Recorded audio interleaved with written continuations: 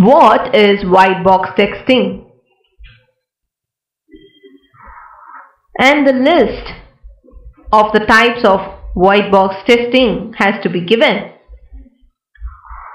White box testing technique involves selection of test cases based on the analysis of internal structure. So based on the test cases and the internal structure, we have to decide the test cases that we have to perform on the code in order to test its quality.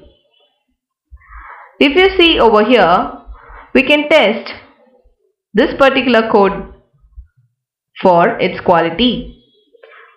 So that is meant by white box testing. You have to analyze the code, identify the test, and then you have to validate the output.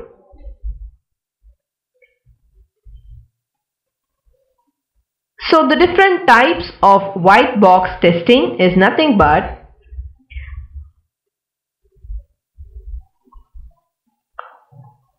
code-based or structural testing is the another name of white box testing. The different types of white box testing includes statement coverage, decision coverage, condition coverage, multiple condition decision coverage. So these four types are the four different types of white box testing. Statement coverage covers all the functionalities between the loop, whereas your decision coverage will cover the condition that is happening up to value of 1, which is less than 10.